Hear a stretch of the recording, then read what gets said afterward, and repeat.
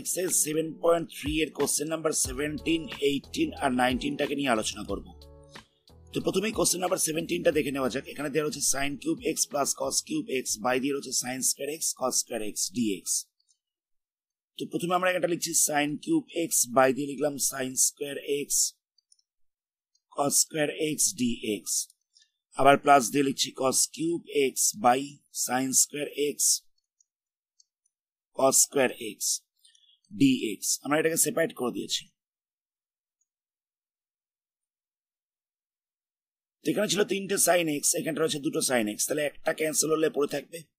এখানে ছিল 3টে cos x, এখানে রয়েছে 2টো cos x, ক্যান্সেল হলে একটা cos x পড়ে থাকবে। তাহলে এখানটা কত হচ্ছে sin x, নিচটা ছিল cos স্কয়ার x, তো এটাকে দুবার লিখলাম cos x into cos x। আবার এখানটা হচ্ছে cos x, নিচটা হচ্ছে sin স্কয়ার x, তো এটাকে আমরা দুবার লিখছি sin x into sin x। তো sin x by cos x কত হবে? এটা হয়ে যাবে tan x, 1 by cos x, তাহলে এটা হয়ে যাবে sec x। আবার একই রকম ভাবে cos x by sin x, এটা হয়ে যাবে cot x, R 1 by sin x, তাহলে এটা হয়ে যাবে cosec x। তাহলে integration of sec x tan x তাহলে কত হবে? এটা হচ্ছে sec x, R integration of cosec x cot x কত হবে? এটা হচ্ছে minus cosec x plus c। এটা হচ্ছে आंसर।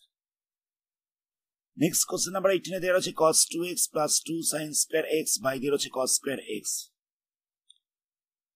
তো এখানে প্রথমে cos 2x টা যেরকম ছিল সেরকম রইলো। আমরা 2 sin স্কয়ার x এর ফর্মুলা জানি।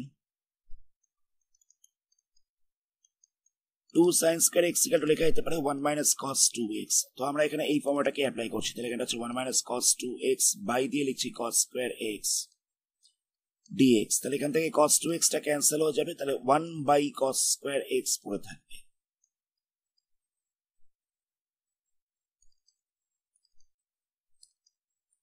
তো 1 বাই cos স্কয়ার x, তাহলে এটাকে লেখা যেতে পারে sec স্কয়ার x। তাহলে integration of sec square x কত হবে? এটা হচ্ছে tan x প্লাস c। কোশ্চেনটা দেখতে বড় ছিল কিন্তু অঙ্কটা খুব ইজি ছিল। নেক্সট কোশ্চেন দেখা যাক। নেক্সট কোশ্চেনে দেওয়া হচ্ছে 1 by sin x into cos cube x। তো এখানটায় উপরটায় কিছু ছিল না, মানে 1 ছিল। তো এই একটাকে আমরা লিখতে পারি sin square x plus cos square x। একটার জায়গায় আমরা এটা এরকম ভাবে লিখছি। নেক্সট আমরা ইন্টিগ্রেশনটাকে সেপারেট করে দেব।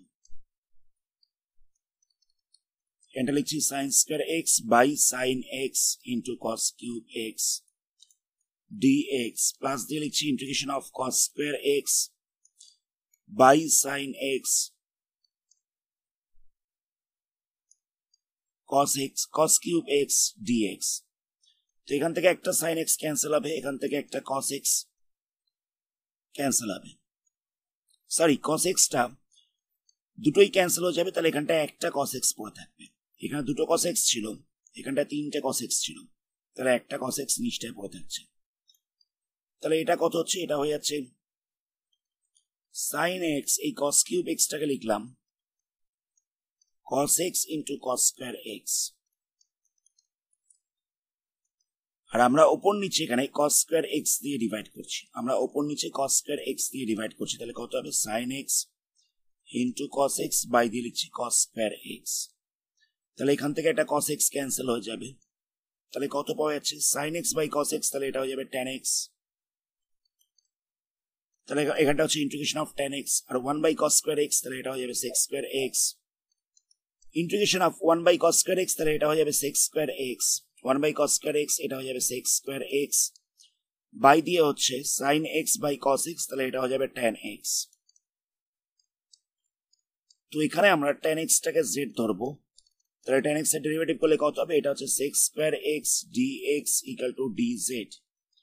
তাহলে এই tan x এর জায়গায় আমরা z বসাচ্ছি, sec স্কয়ার x dx এর জায়গায় আমরা dz বসাচ্ছি।